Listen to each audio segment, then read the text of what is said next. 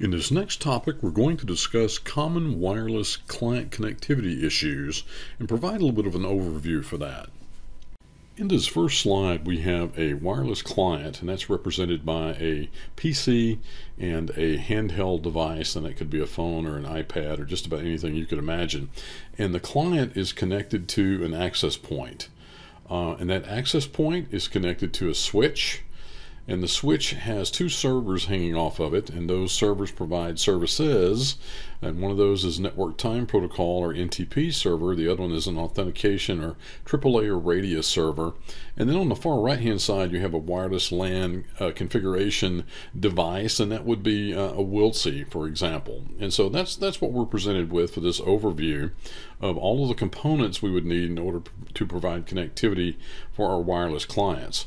Now, each point along the way that we just mentioned could present some opportunities for challenges when you're attempting to connect, and that's what we're going to talk about. In this next slide, you'll see that we depict the different components that we just spoke about. But in addition to that, they've highlighted some of the common issues that you might run into when you're designing and deploying wireless networks. Now, over the course of my 20-plus year career, and much of that spent utilizing Cisco gear, I've run into every last one of the issues they have listed here, as well as some they don't have listed, and I'll mention those as we go through. The first one we want to talk about is the co-channel or adjacent interference. And what they're trying to describe here is that if you're implementing a wireless client and you have multiple APs that are in the area that's there, if those APs are on the same channel, there may be some adjacent interference because the channels are basically butting heads, if you will, and creating interference for each other. And so if you're laying out an AP design, basically each of the APs would be on a different channel. So one would be on channel 1, the other might be on channel 6. And those channels represent basically a number of sub-frequencies that are down below those channels. And so with any kind of interference like that, that can create problems for you because the client may have issues or difficulty attaching to the AP because of the interference. There are other things that can create interference for deployment, wireless deployment as well. And for instance, a microwave oven will basically radiate at 2.4 gigahertz, which is exactly the band frequency that you find many of the wireless networks and APs broadcasting in today. And so if it's a microwave oven is too close to an AP, it can cause interference like this as well. I've had that happen to me on deployments where we're putting APs into perhaps campus school systems and things like that, and they have kitchens where they have their microwave ovens that are being used. So that's just one of the areas that you may have some client to AP connectivity issues. Another issue they bring up is antenna placement and orientation. So when you're designing a wireless deployment, you have a variety of antenna options, and the antennas are best suited for specific environments, and that's the reason there are so many to pick from. So for example, if you're trying to ensure that a wireless signal can reach a distant location and it's a very focused beam, and you want to be able to focus the radiation coming off that antenna to clients that are going to be remote, then you might use a Yagi antenna. For that. And it's kind of a fin looking antenna that has a very narrow beam pattern to it, a very narrow radiation pattern. If it's a situation where you need to basically have the radiation pattern go in a 360-degree circle, then you might use a omnidirectional or dipole antenna.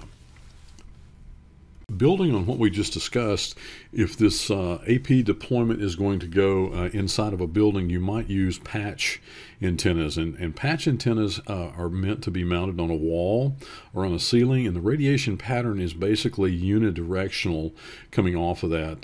They call it lobes, and so the radiation lobes would be going out in a direction coming from that antenna out into a room, but on the back side of that antenna, if it was hanging on the wall, there would be very little radiation coming off that antenna.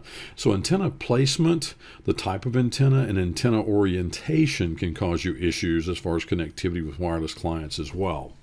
Now the third topic they bring up is AP power or access point power that's listed here, and I really interpreted that to mean a couple of different things. And so the radiation power or the strength of that signal coming off of the AP could be an issue that's there. And so again, you have some options for turning the power, the radiation up on that particular device, so that it will go a further distance, or actually rolling it back down so the output is not quite as strong as it should be.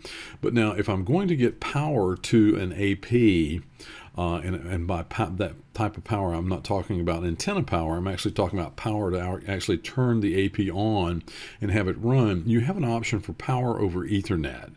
And so many of today's switches, and Cisco Catalyst switches are certainly not an exception, will offer you an option for having power over Ethernet. And so I plug a standard piece of Ethernet into the port that's on that switch, and it uses the unused pair that are inside the Ethernet cable to actually transmit direct current or DC current to the access point and actually power the access point. So you can imagine that if for some reason that PoE wasn't present, the AP is not going to be on, and that certainly is going to cause some issues when you're trying to get a client to connect to an AP, because it's not up would be the issue. So now the good news is that if you did deploy the system with a WILSI or wireless LAN controller, you could go in, use the graphics user interface, and actually check the codes that would be thrown by the system if it was attempting to attach a client through the AP.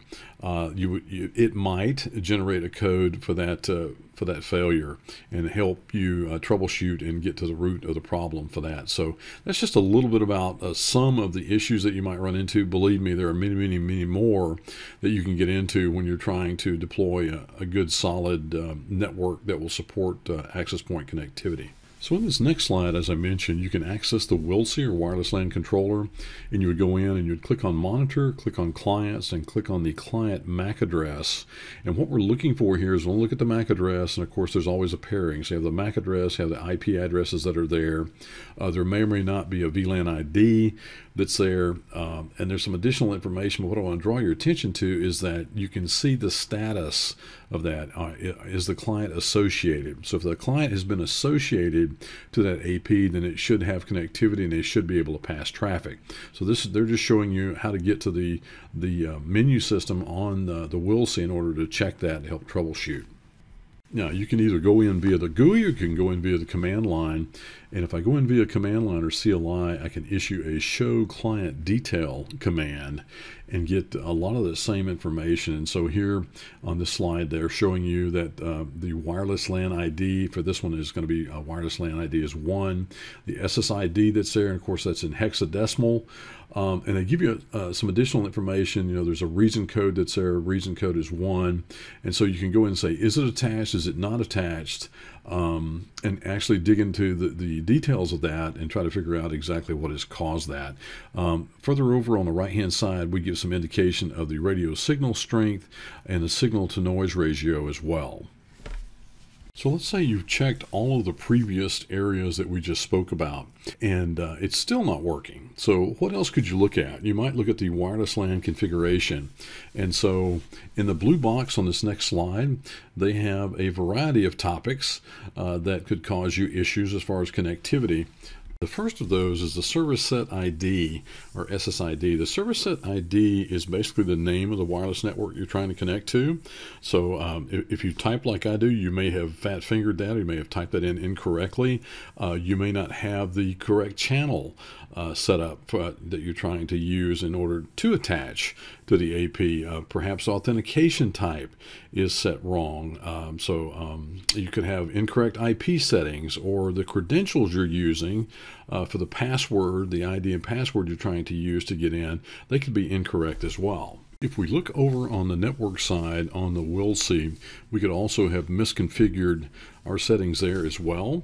And a big one of these is the radio policy or channel settings. And so I could set up a policy in the WILSI that basically says, I only want to allow 802.11a radios, or I want to allow 802.11b or G radios to attach. And that could be a problem. Maybe your client doesn't have an 802.11a or B or G radio that's there. So that can cause you some problems. Authentication type is also another big one.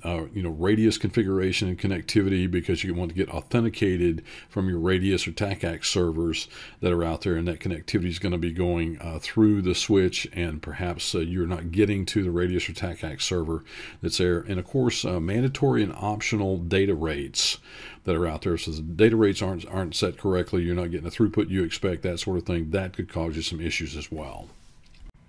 And the last area we're going to talk about is infrastructure configuration issues. They've got a variety of these listed as well. You can see here we may have time synchronization issue with the network time protocol server that's there, so it's out of sync. Maybe the dates and times are wrong on your devices and they're trying to connect.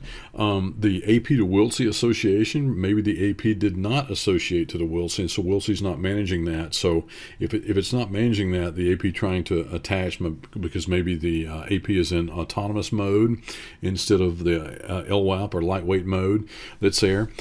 Security settings could also be an issue. It could be that the client is disabled or the client's been excluded in the WILSI. And of course, good old switching down at in the middle there could be that we have misconfigured our trunk port so that the allowed VLANs or native VLANs are not correct either. So that's just some of the issues that you might run into that would cause issues with your clients trying to attach to the wireless network.